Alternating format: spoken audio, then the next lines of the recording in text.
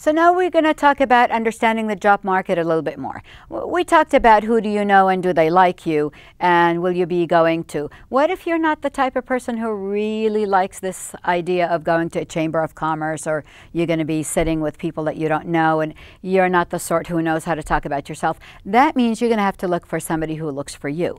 And that could be an employment agency or an executive search firm. Sometimes they'll look you up if you have a LinkedIn account. Not as often, but you never know.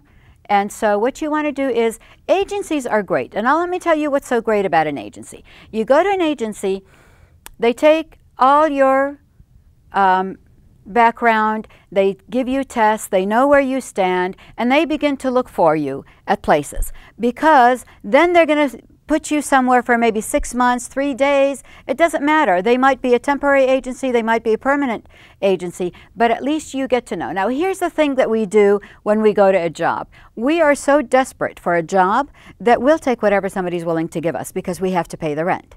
But it really is a two-way street. Remember, you don't get married and say, let me see, tell me what I can do for you, and let me just let me marry you. We're done. I'll do it for 20, 30 years. We don't do that.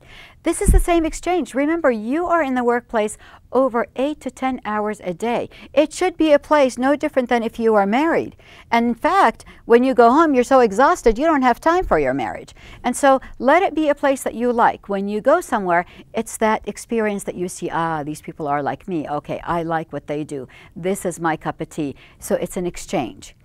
And so you go in there. Internships are great. If you can do an internship somewhere, I don't care if it doesn't pay any money. Okay, when you go on a date, you're paying money to be on the date, to learn about the person. Go and do an internship. See if it's the people that you like.